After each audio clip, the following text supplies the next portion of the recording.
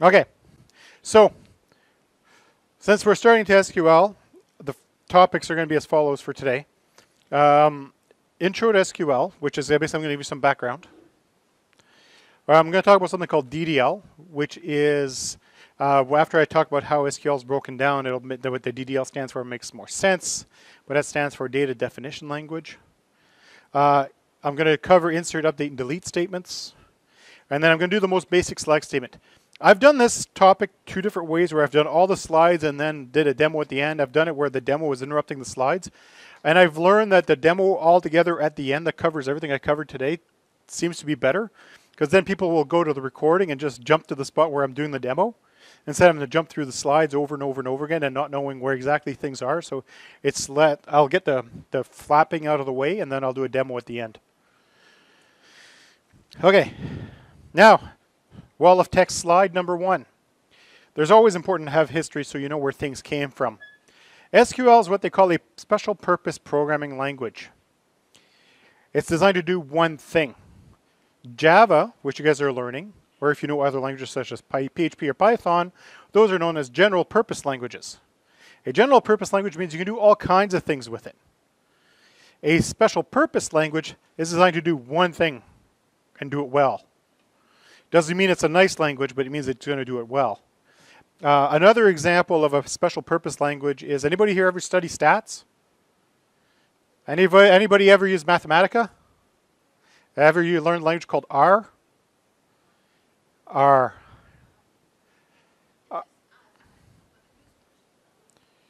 Yeah, R can be used in machine learning, but it's actually used specifically for statistics.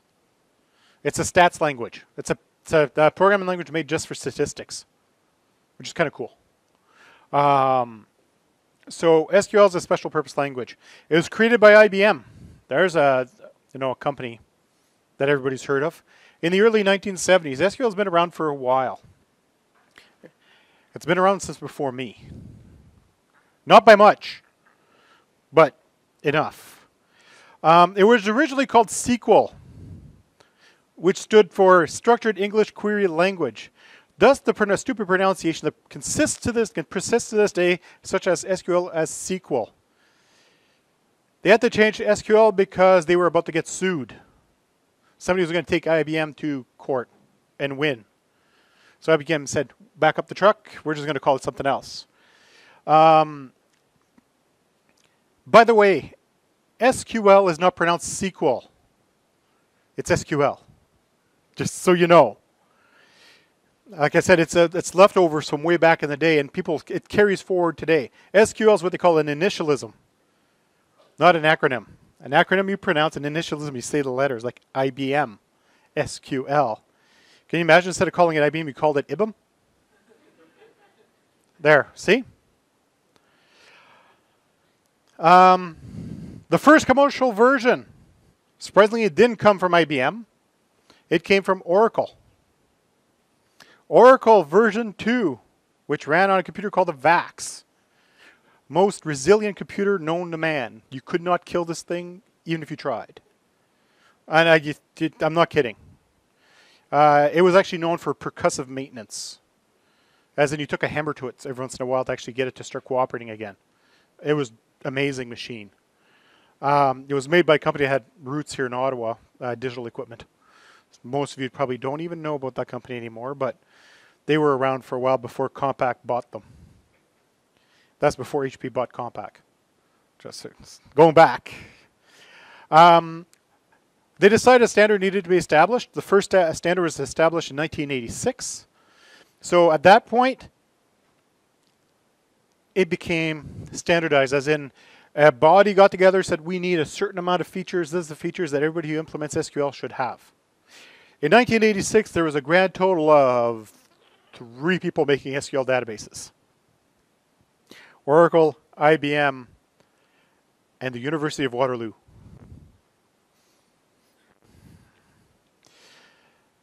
The 1999 standard is considered the most generally adopted standard. It had massive changes that were brought along for the ride, including rules for what triggers should be, recursion, and if you don't know what recursion is, you got to look it up because you can't understand recursion unless you understand recursion. That's just how it is. Regular expressions, although nobody actually put them in place for years after. It's like everything else where, you know, the body is standards bodies say, you must have these features to be considered to this standard level. And then everybody says, yeah, we're going to do our own thing for another 10 years. There's a standard in 2003, 2006, 2008. And they just kept adding stuff that nobody uses. They actually, in 2008, they finally brought in the standard for the command called truncate, which everybody had already, because it's a useful command to have. Truncate allows you to empty out a table instantly, very quickly. Last time I checked is at 2011, but I think there was a draft for a more recent version, but last I heard there's still a 2011. Most database servers do 99. With a little bit of stuff added in from the newer standards. Each of the manufacturers that make, the software developers make their databases, cherry pick the feature set that they want. So most of the time it's like saying, well, we're up to this standard mostly, so that's just like a measuring stick of, you know, who's got the most features. And like I said, in 2003 they added XML. Almost nobody's using XML anymore. Everybody's moved on to using JSON. So they're adding features and people aren't even rolling them out. But the SQL you're going to learn in this course, the 1986 standard covers like half of it. It'll be slightly newer than the stuff I was learning in 96. So a little bit newer. Which, by the way, I was learning on Oracle 7. So if you want to put a timeline on things. All right. Now enough of the history lesson. SQL is a strange language in the sense of most people that are used to programming languages aren't used to having a programming language divided into 3 separate chunks. Java is Java no matter which way you cut it. C and C++ is C and C++ no matter how you cut it. The languages hold on to itself, and then there's libraries. SQL, they decided to break it down into 3 separate chunks. There's the data definition language. The DDL is to create and maintain objects. That's the construction crew that builds your house. The data manipulation language, also known as DML. By the way, we're going to spend an awful lot of time on DML. DDL will be done as of today. DML will be the next 3 weeks, just so you have an idea of the scope here. That's the one that puts up the paint and decorates your house. And then the DCL, data control language. We are not going to touch that at all. And that's for security.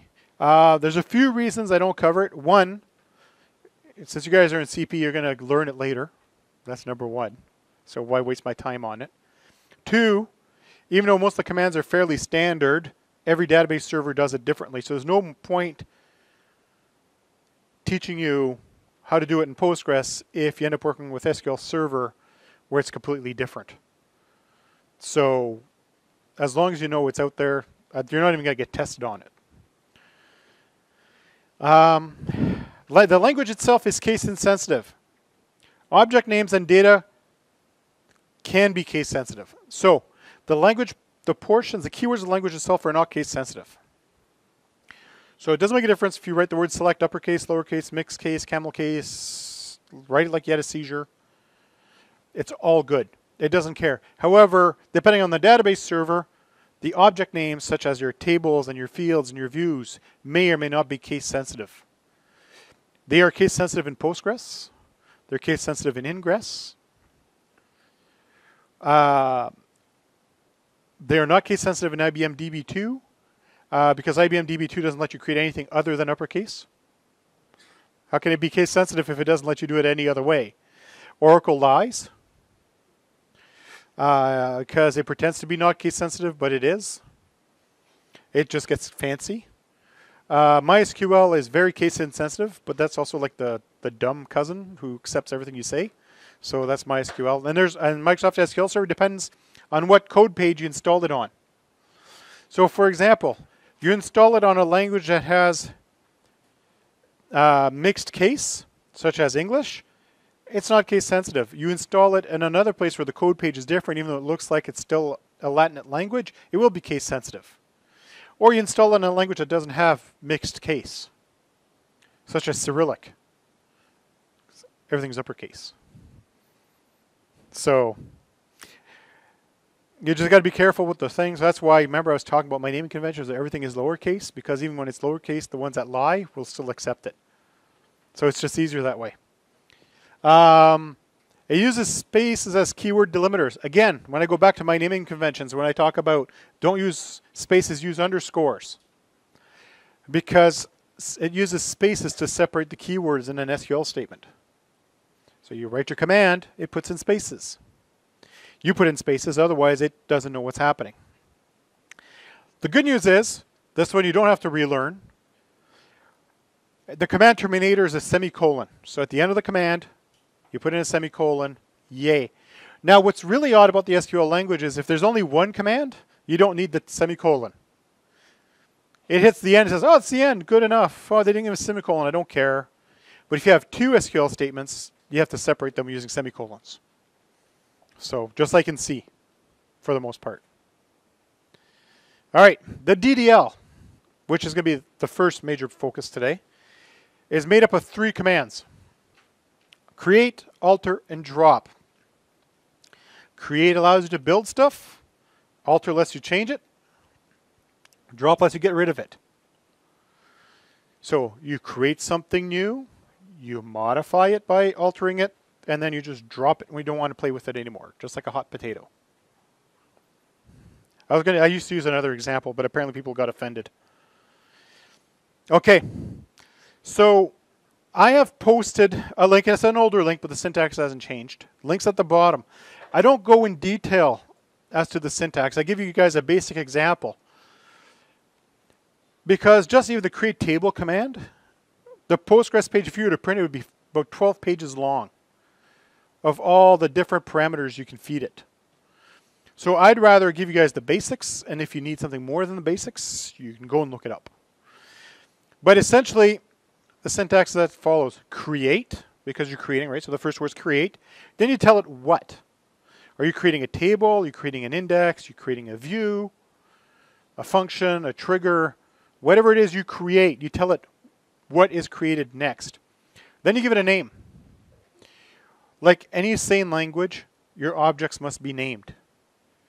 This is your table name. So when you're doing your assignment, you create a table called menu items. It'd be create table menu items. And then I have this thing, definition. The problem is, this is where I don't cover the create statement in detail, because I could spend an entire lecture just on create. The definition changes depending what kind of object you're creating. Thus, you might as well go look how to do it, depending on what you're trying to create. I will create views later and stuff like that. It's not an issue. Creating a view is different than creating a table. Creating an index is different than creating a table. Just like when you build a house, you don't build a house the same way you'd build a car. They serve different jobs. Therefore, they're not built the same way. The instructions are different. Now, I have an example here. Create table test. Now you'll notice that there's brackets. And inside the brackets, it's a list of fields. And the fields usually come in the format of the field name, space, the data type, space, maybe. Anything that modifies that field. As in, is it a primary key? Is it not null? Is there a default value? As you can see, I put in all 3 versions there. So the first one's ID big serial. That should look familiar because we did that in the designs. Then it's a primary key. That's actually going to create it as a unique index. It's going to create an index, and it's going to be set as the primary key. The second one's name. It's a varchar 50. Again, we've seen that. It's set to not null. That means it cannot be empty. Just like when you hit that little not null checkbox that some of you seem to be so fond on hitting on every field. Not null. Last one is active. It's a bool. Again, set to not null, but it defaults to true. Now, when you read this, it's fairly English. It's not very like Java where you got, some pretty odd syntax. or even in PHP or Python where the syntax gets really creative depending on what you're trying to do. SQL is very English, as in there's not a lot of special characters happening in here. There's what, a couple of brackets and a comma and a semicolon. That's all you're going to see in there. I'll demonstrate how to do the alter when I do the demo, but the command called alter is what you use to modify the definition of the object. So if you want to add a column, rename a column, drop a column, change the rules of the index, stuff like that. Depending on per object, the syntax changes dramatically. Yes.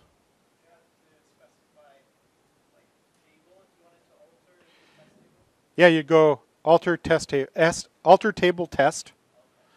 Then you go add column, give it a column data type, default, blah, blah, blah. Drop column, blah, blah, blah, blah, blah. But if you're doing an index or a view, you could be doing alter view, alter index, alter function. There's all kinds of things. Depending on what happens after you've given it the name, the syntax changes dramatically depending on what the object is. So, yeah, when I went to school, we actually had an entire term dedicated to SQL, and we spent like 3 days on just the DDL commands. Honestly, we did. That was a waste of time. They could have covered it in one class and told us, if you don't know how to do something, look it up. Here's the book. Because, well, we didn't have internet. Which you guys have internet, so. All right. Drop. Drop's the easiest one to remember. It's pretty much the same for absolutely everything. Drop, what's it called? Goodbye. There's nothing after the name of the object. There is one command you can add on there, which is really, really dangerous. It's called cascade. If you have a table that has children, so let's say I got a customers table, and it has an orders table, and the orders have an order lines table, and I go drop customers cascade, it just deletes all the things that are related to it. It wipes out the entire family tree in one go. It's a very dangerous command to run when you use cascade, and you don't use it unless you know what you're doing. And that's why I don't cover it written down in the slides, because until you start learning how to deal with it, you shouldn't play with it. Sort of like telling a little 5-year-old, don't run around with that really sharp knife, because it can be stabby.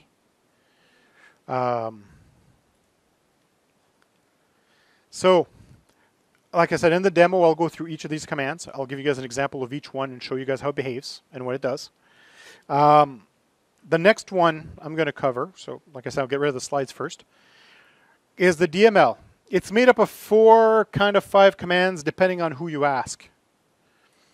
The first one is insert. This is not the same thing as create. Create builds a container. Insert puts something inside the container. So if you want a picture, I need to add data to my database, it's a picture of somebody inserting a piece of paper in a file. In a file folder. You got a file folder? You insert a piece of paper in the file folder. That's where they got the word insert from. And when you think about it, it makes sense, because you're adding something into the existing box. Update.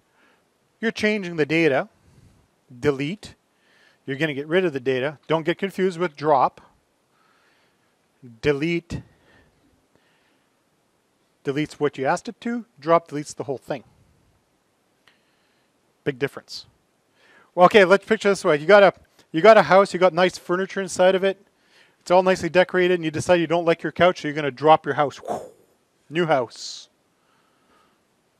Right? Whereas the other one, you're going to get some guy to carry the couch up to the curb. Yeah. Delete is to delete the data. Yeah. Select allows you to see the data, and today I'll cover the very most basic select statement. And then there's truncate. Truncate is like delete. But like I say on here, if delete's a pellet gun, truncate's a Gatling gun. Delete works row by row. So if you have 1,000,000 rows in your database, it'll go delete row 1, delete row 2, delete row 3, 1,000,000 times. Truncate goes top of the table, there's nothing else here. Deleting 1,000,000 rows may take 30, 40 seconds. A truncate usually takes about 100 milliseconds. You don't get to say oops. it's a very dangerous command, and I rarely use it. It's only used specifically when I'm using cache data, where I'm clearing my cache and then I repopulate my cache. You don't truncate unless you absolutely have to. And again, every command has completely different syntax. And this is where I have my little rant about the IBM designers who decided to design this language. I'm 90% sure that they got 4 pocket protector types, sit in 4 separate rooms, say, each of you are responsible for this piece of the language and you're not allowed to talk to each other.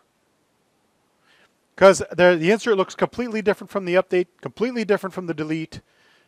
The delete sort of looks like the select, so I'm guessing that the delete and the select guy went and had coffee together and kind of agreed how they should look. But the other guys weren't talking to each other, so, you know, they didn't want to soil their pocket protectors with the other guy's pocket protectors. I have no idea. And on the other hand, truncate looks just like drop. You go truncate table name, gone. All right, insert is how you add data. Yes. Truncate and drop. Drop, you have a house. Drop erases your house. Truncate convinces you that there's nothing inside your house. And your house is empty and you get to start all over again. The structure stays there, but there's nothing inside. So, for example, drop destroys your house. It's like it was never there. It's like a tornado. Truncate convinces you that there's nothing there. But while you're convinced that there's nothing there, there's some magic goblins that are slowly deleting, getting rid of everything inside your house. So it's not there. So you can start, every time you go add a new piece of furniture, the other piece of furniture that was there is magically gone. So if anybody here knows how delete works on file systems like DOS, like the old DOS, you'll know exactly what I'm talking about, where they just convince you that the space is now available. Delete, on the other hand, is you're standing outside and you got a crew of guys going in carrying out the furniture one piece at a time in front of you. So that's the difference between delete, truncate, and drop. Truncate leaves the structure standing, but it's empty.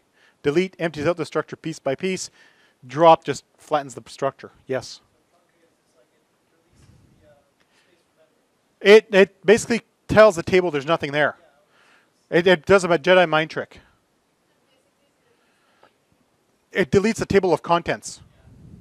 So, for example, when you delete a file under Windows, all it does, Windows says this space is now available. The data is still there. This space is still, Windows tells it the space is now available.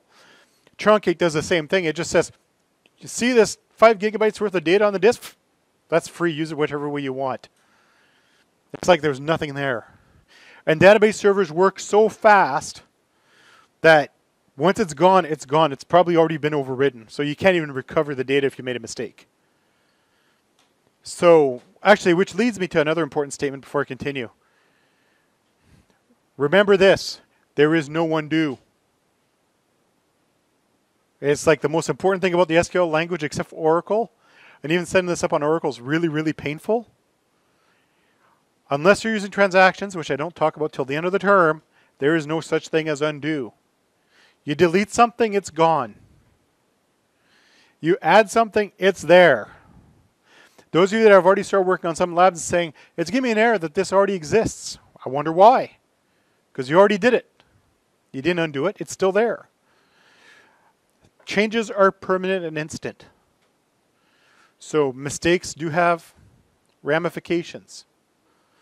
I have stories about instant regret and matching ramifications. But that's for a different time. So the first command is insert. You can't change, delete data, or even select it unless you've put it in the first place. And the syntax you see here, the example, you'll see there's 2 lines. There's the syntax, and then there's the actual command. You'll see angle bars in the example. That's me saying, put something here. That doesn't need the angle bars. Just saying, when you see those angle bars in one of my examples, that says put something here. So insert into table, whatever the table happens to be called. Don't include the angle bars. Just insert into table. The list of columns you want to insert. You can insert into a single column. You can insert in 3 or 4 columns.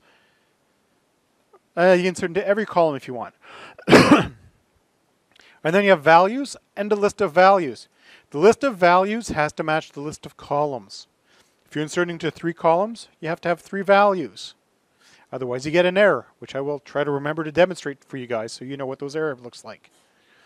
It's important to know what the errors mean. So the following is an example. Insert into test, the table that was created earlier. I'm going to fill in name and active with the values woohoo and true. Now, there are some things you have to be careful when you insert.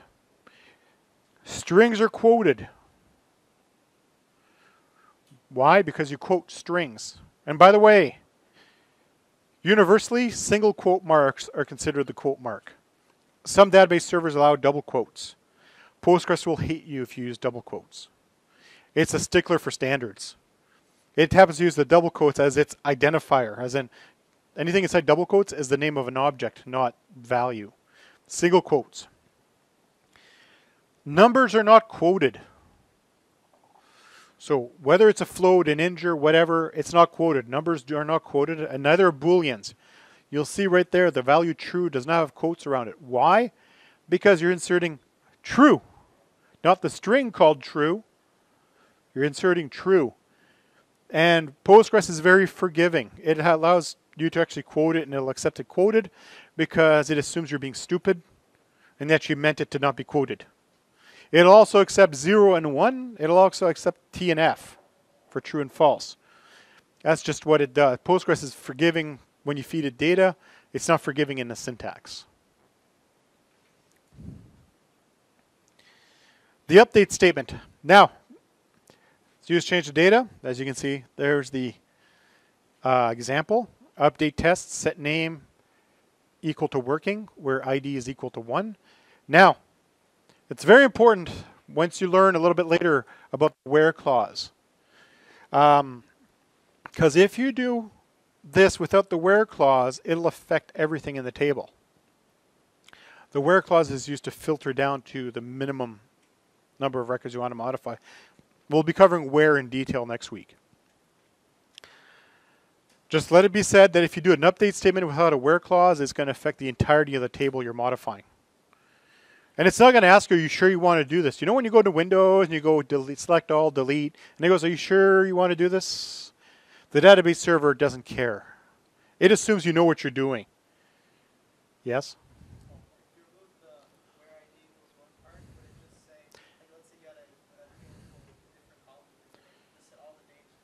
Let's say, yeah, if the table test had 3 or 4 columns, and one of the columns was called name, every single row's value in the name field would become working. If you don't specify what to modify, it modifies everything. It's not the other way around where, you know, a lot of software, if you don't specify, it tells you, hey, you sure you want to do this? Or, hey, you didn't tell me what you wanted me to do, so I'm not going to do it. This one goes, ha! I'm just going to do it. Literally. We all have that person we know, right? Where you tell them, can you go get me a drink? And they come back with something random because you didn't specify what you want. You know, I want a drink. He comes back with like 3-day-old water's been sitting in his car instead of getting you a fresh bottle from like 10 feet further away. Because he just assumed, you know, he said, give me something to drink. He doesn't care what he wants to drink. Let's give him something old nasty. SQL is like that. If you don't tell it what you want to modify, it modifies everything. It assumes you know what you're doing. So this is where the SQL language is dangerous because it assumes you actually are a competent operator. And if you've never done it before, you're not a competent operator. So got to be careful. Delete. Again, looks a lot like the update statement, kind of. Oh yeah, actually I want to go back to the update statement so I can specify a few things here. Update test, set name equal to working, where ID is equal to 1. If I want to modify the active field at the same time, it'd be update test, set name equal to working, comma, active equals false. So you have to specify the key value pairs. So there's key value syntax. In other words, the key being the field name, the value being whatever's after the equal sign. And if you want to do more than one, you separate them up with a comma. I'll do an example when I do the demo. All right, delete from table. Again, I show that the where clause is optional. don't ever do a delete without a where clause. Unless you really want to get rid of everything. Again, because again, it's going to assume you know what you're doing. And it's just going to do it. And it's going to go all the way. And it's still faster than you are. So unless you're dealing with tens of millions of rows, there's no way you can hit the stop button fast enough to stop it from, well, once you've realized you've made a mistake. Take it from someone who did it by accident once, hit the enter key by accident. It wasn't a good day. I'm glad I had a backup from the night before. All right. The select statement. It's used to retrieve data.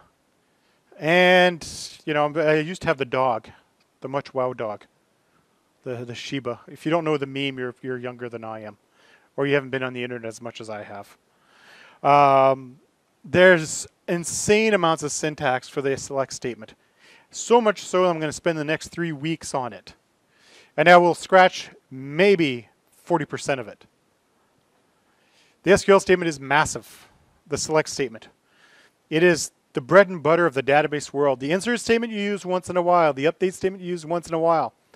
The select statement you use all the time.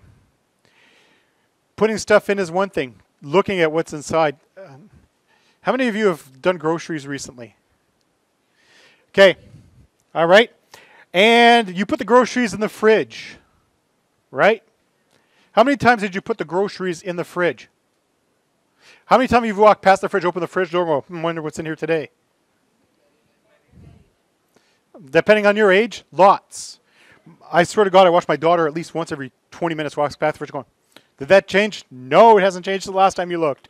I haven't done groceries in 5 days. It hasn't changed. It's only getting less and less. So, you know, that's what I like comparing the insert statement to is you add stuff to the fridge.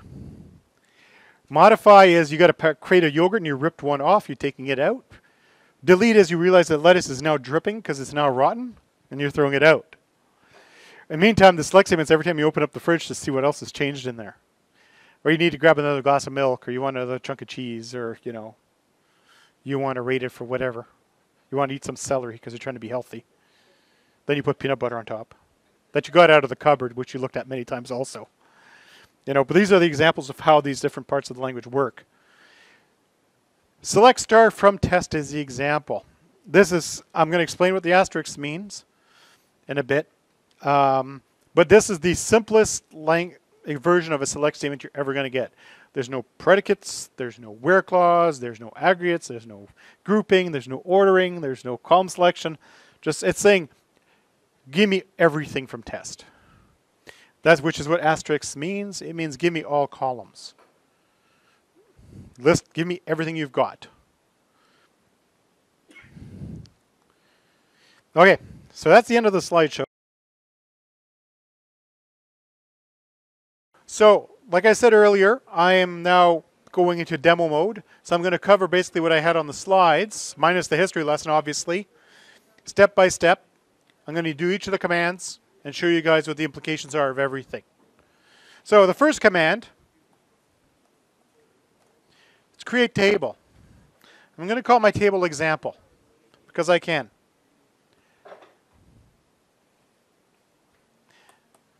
Now, like any kind of programming, you should get into the habit of closing your brackets immediately.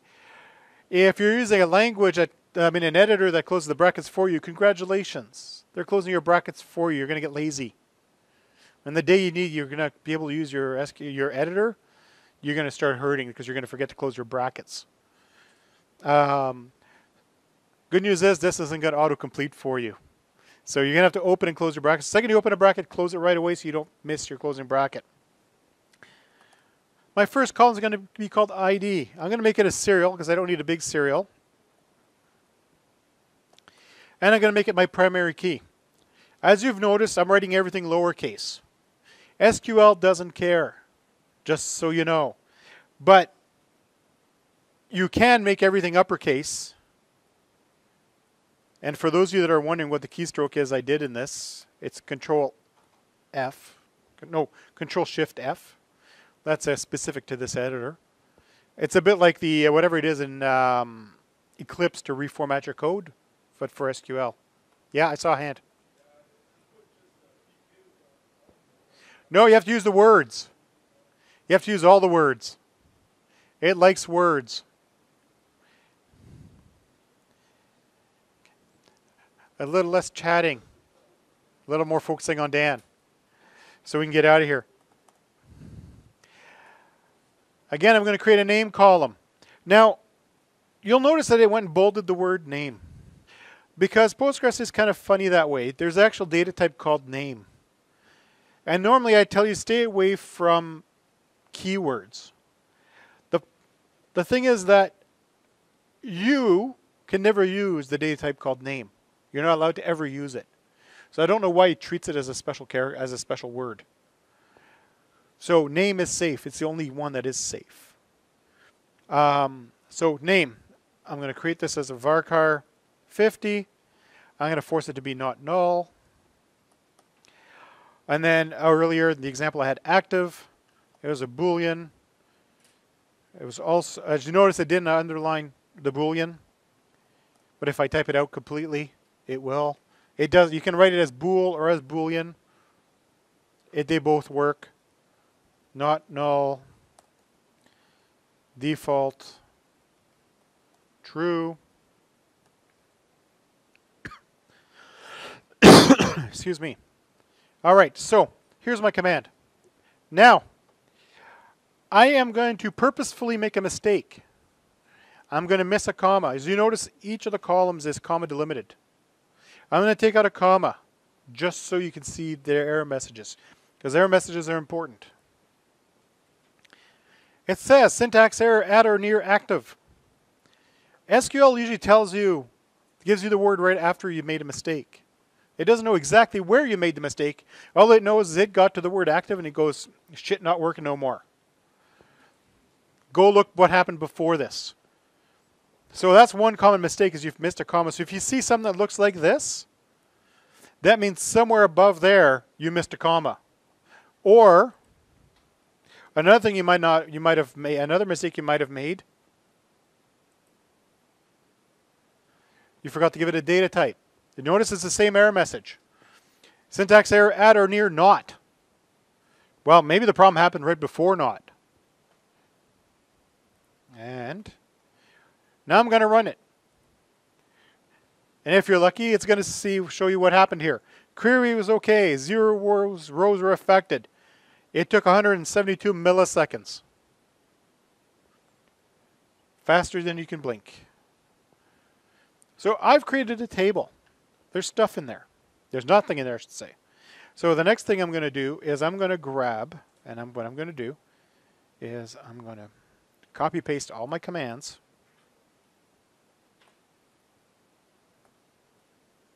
So then I'll have a log for you guys. So if I go select star from example. Oh, one thing I want to highlight. I've already had one person saying, well, I did the commands, but it's not showing up on this side. Notice I created a table, but does nothing show up in table? Refresh it. And then it'll show. You'll see my table that I just created right here. If you don't see it here, hit refresh, and then it usually will show up. Right-click, refresh, wherever that was. Right-click, refresh, schema, or you can hit F5, and it works.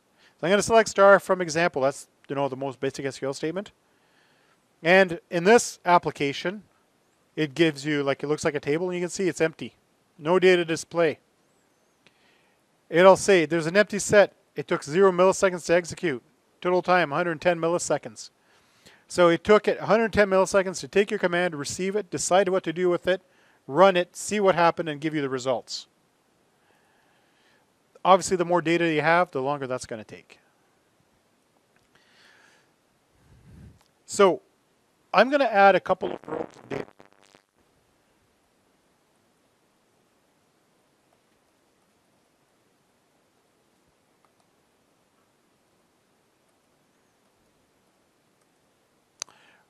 It's going to be one of those days. Okay, so I'm going to insert into example. Here's the two columns. I wish I wouldn't uppercase the word name.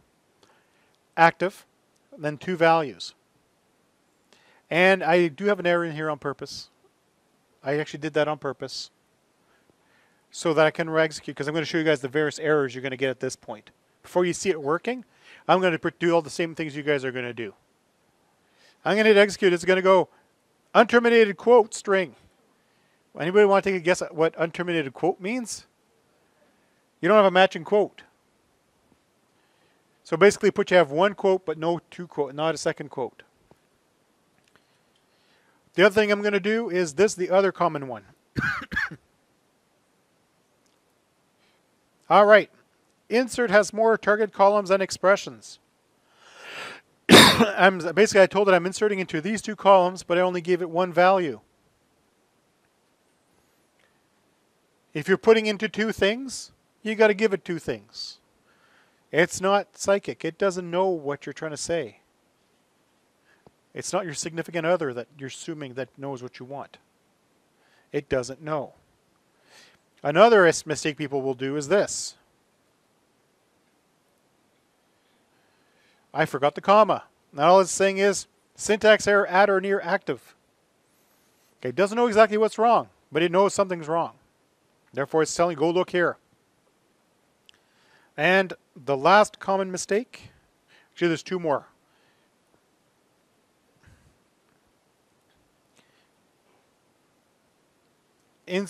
Yeah, that actually should be true, not active. Duh.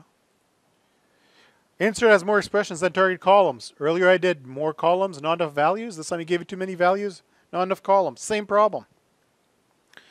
You give it too much information, it doesn't know what to do with it because you're not telling it what to do with it.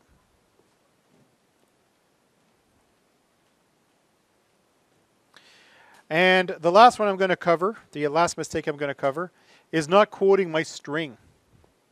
I'm going to hit execute. It says column Dan does not exist. Postgres knows this is a word. It knows it's not a number. It knows it's a word. It's going, what am I supposed to do with this? Since they didn't take the time to put quotes around it, I'm assuming it's a database object. So let's go look for a column called Dan.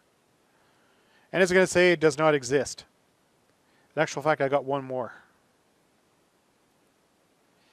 Which magically worked.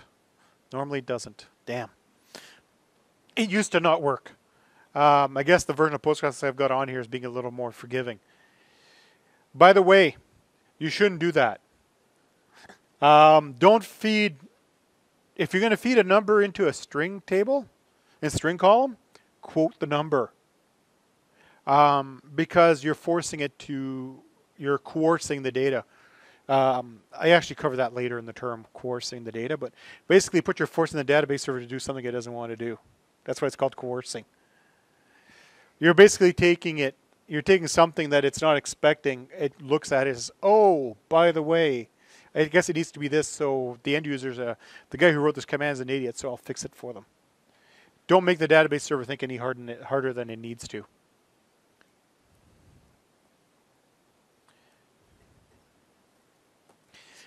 And don't use double quotes because it's going to complain about that too. Single quotes. All right, so I'm going to run this, and I'm going to run it, and run it, and run it, and run it. As you can see, I'm keep inserting the same stuff, and it's doing what it needs to do. So now I've added a bunch of data, and it's all identical.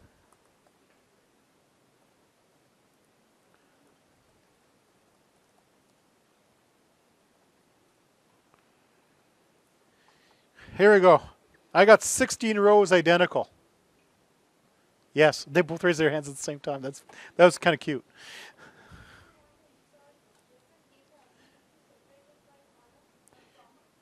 If you want to insert more than one row, there's two ways of doing it. One is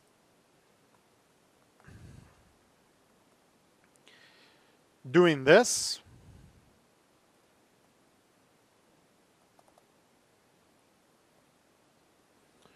So you end up listing them value, comma, value set, comma, value set, value set.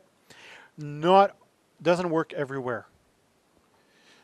I tend to recommend that you do them as separate insert statements. So if there's, let's say you're doing 50 values and it tells you, hey, you got a mistake somewhere in here. You're not going to know where it is. On the other hand, if you have a mistake here, see, it'll do the first two and then tell you that one's wrong. So it gives you a better chance to figure it out. So those are the two ways of doing inserts. I recommend distinct insert statements because the other one's prone to mistakes. You can make mistakes with it. Again, I'm going to look at see what's inside now. Now I'm up to 22 rows. All right, I got lots for my examples. All right, so what I'm going to do now is I'm going to alter my table. I'm going to add a column.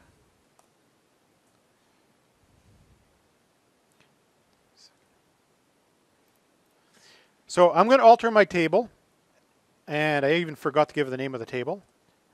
I'm going to add a column. I'm going to call this one email, like such. And as you can see, it looks almost like when you create a table where you're specifying the column and the data type. If you want, you can set up the not null here, which is probably a bad idea at this point because there's values already in the table. We're going to get a weird error. You can set the default value, and here, you know, you can give it a default value. That's fine. But for now, I'll leave it like that. And I'm going to execute it. And it says, hey, it worked. So let's go.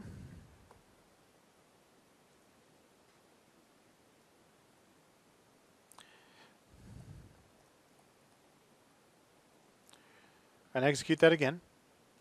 Now you'll see there's the email and it shows that it's full of null values. That's not a string null.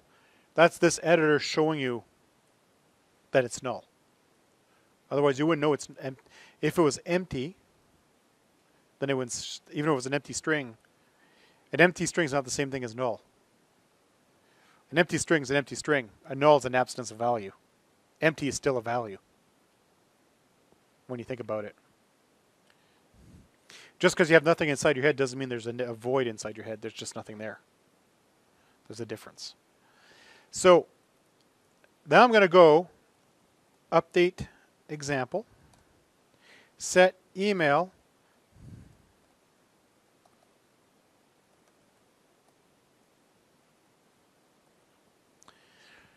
and I'm going to run this. Now remember earlier I warned you don't do this without a where statement. I'm going to do it without the where statement just to show you what happens. 22 rows affected.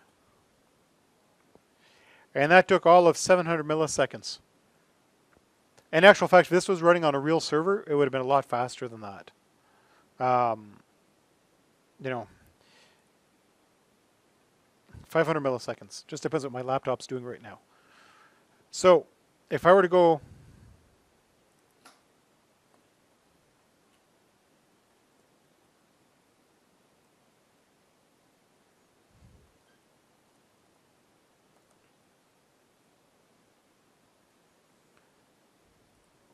I can see everything's set to Bob. It's great. Now I'm going to go fix one of these. I'm going to go fix the first one because he doesn't have a proper name. Update table example set name equal to Frank. And I'm going to modify their email address while I'm at it so you can see the two columns being changed at once.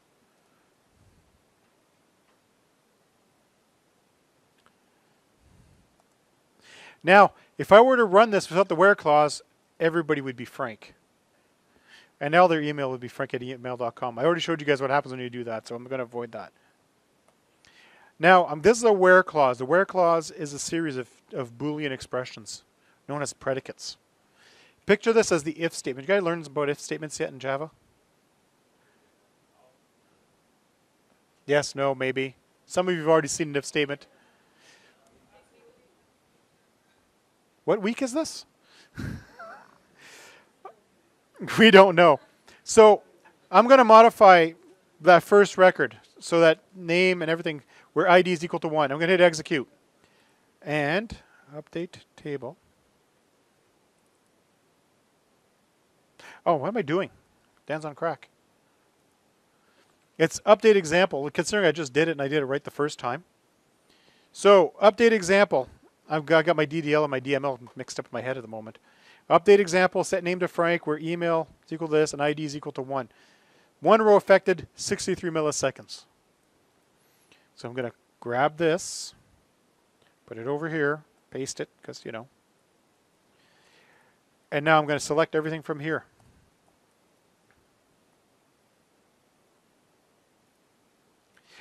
Now, something that throws a lot of students off, and I know the text is really small. It's unfortunate.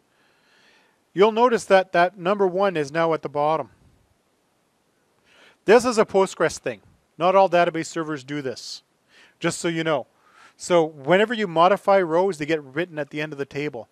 Because Postgres uses a conservative write method. And what does that mean? What it does, it goes, I'm going to modify the row with the ID of 1. I'm going to mark that one as potentially deleted. Then it adds the value to the table.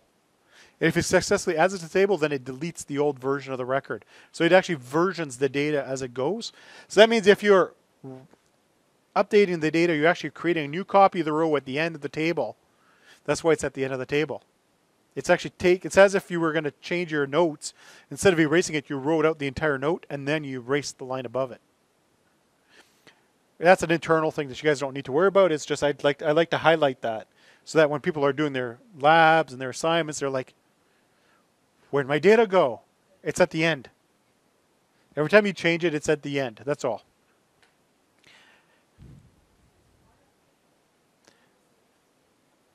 Pardon?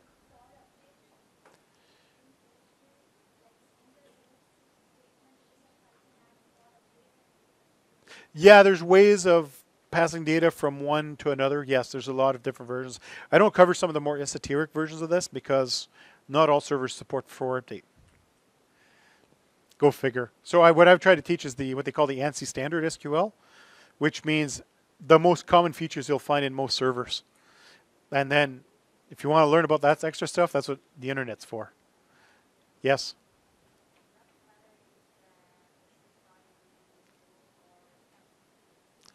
There is a difference.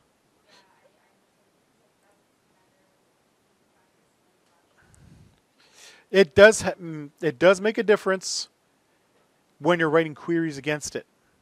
Null has special meaning. It means that a value is never given.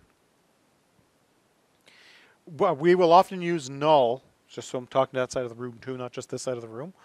We'll use null as a way to identify that there is no value. There's no known value. An empty string is a value. A null is the absence of value. So when you don't know what's supposed to be there, you use a null. If you know it's supposed to be empty, that's okay. Then you put an empty string. By the way, numbers are never null because they're 0. All right, so I did a single update. I did a multi-group update. Now I am going to show the delete.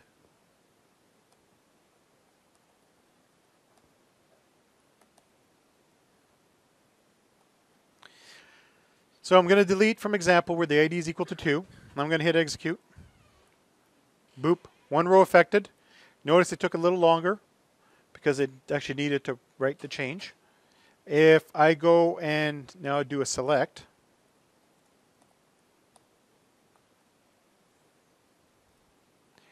you'll see that 2 is gone at the top. Just gone. 2 never existed. Figment of your imagination. As far as database is concerned, nothing's ever happened. In actual fact, I want to grab that command so I can paste it to the log.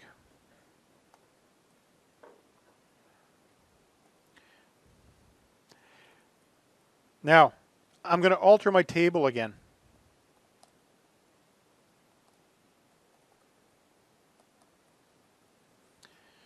I'm going to drop the column email. Do you notice I don't need to specify the data type? What this is going to do is it's going to take that column, which we all know has a bunch of email addresses in it, and it's going to convince the database server that they're not there. Now you'll see, query OK, 0 rows affected. You're not affecting the rows, you're affecting the table.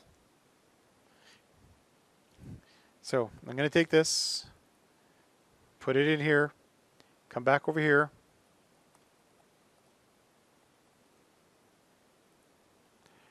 The column is gone. The data is gone.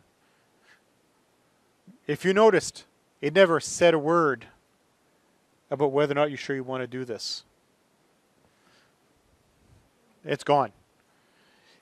So now I'm going to do my insert statement. So I got a bunch of rows in here. A bunch of rows. Actually, you know what? Well, that's not going to work because I forgot my semicolon.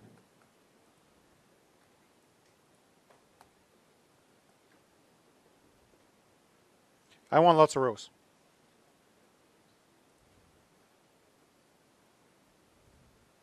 Okay. So now if I go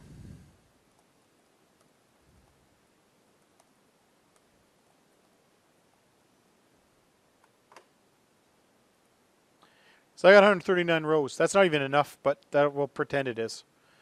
So if I go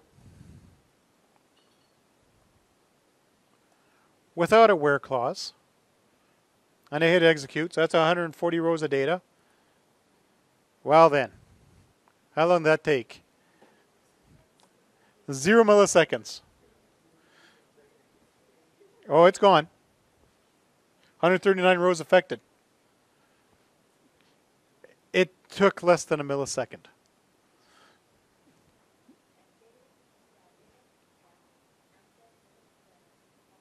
Yeah, no, I'm deleting what was left in there.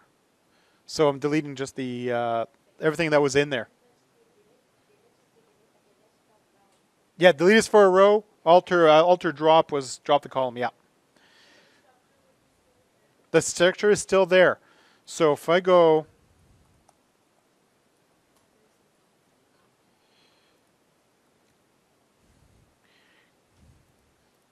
so I'm going to put in a bunch of rows again. Lots of rows. I'm going to wait for it to finish running. Oh, did it finish? Okay. Let's do it again. I just want lots of rows.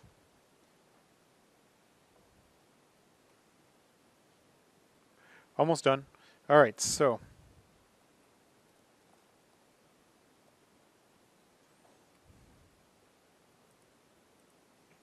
$298 rows.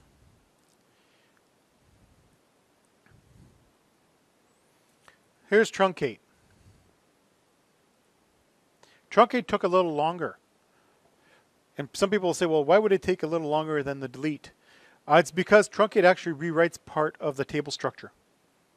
So it basically creates the table and says, by the way, this is now empty. Whereas the other one delete row by row. Now, if I was dealing with 1,000,000 rows, it would go the other way around. Where 1,000,000 rows would take longer to delete, but the truncate would be faster. Because 78 milliseconds is nothing when you're dealing 200 rows. If you're dealing with 2,000,000 rows, that could take, a couple of seconds to delete. And you end up with, whereas the truncate will always take 78 milliseconds, roughly, give or take. So there's no difference between truncate and delete in this case, except you can't surgically select what you're going to truncate because it literally, it's gone. Now,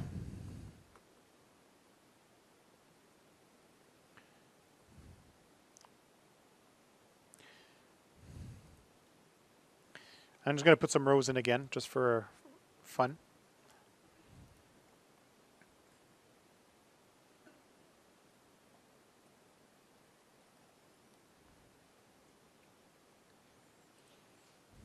Okay, I'm still back to 298 rows. The last command